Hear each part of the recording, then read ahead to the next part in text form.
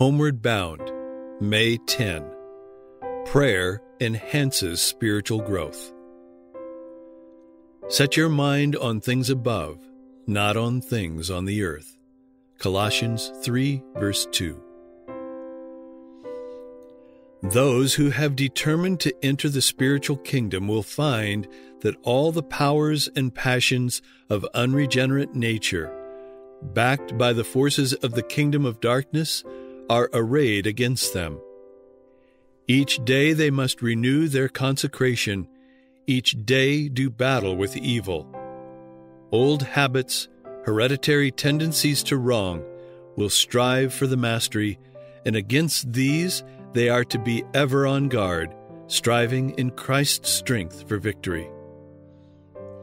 The letter to the Colossians is filled with lessons of highest value to all who are engaged in the service of Christ, lessons that show the singleness of purpose and the loftiness of aim, which will be seen in the life of those who rightly represent the Savior.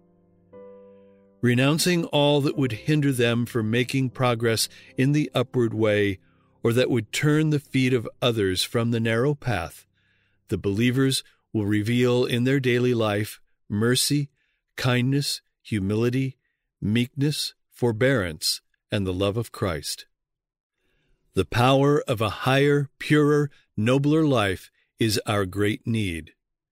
The world has too much of our thought, and the kingdom of heaven too little. In their efforts to reach God's ideal for them, Christians are to despair of nothing. Moral and spiritual perfection, through the grace and power of Christ, is promised to all. Jesus is the source of power, the fountain of life.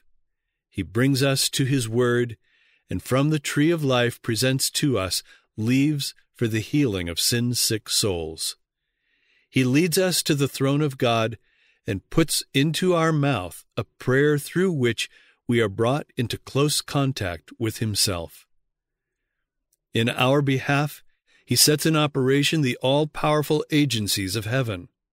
At every step, we touch His living power.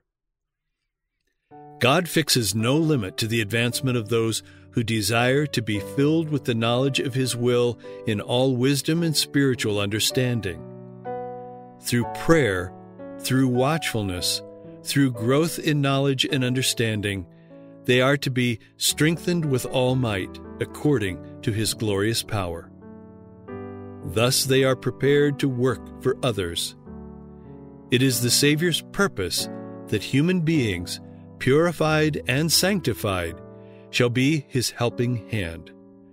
For this great privilege, let us give thanks to Him who hath made us meet to be partakers of the inheritance of the saints in light, who hath delivered us from the power of darkness, and hath translated us into the kingdom of His dear Son. The Acts of the Apostles, pages 477 and 478.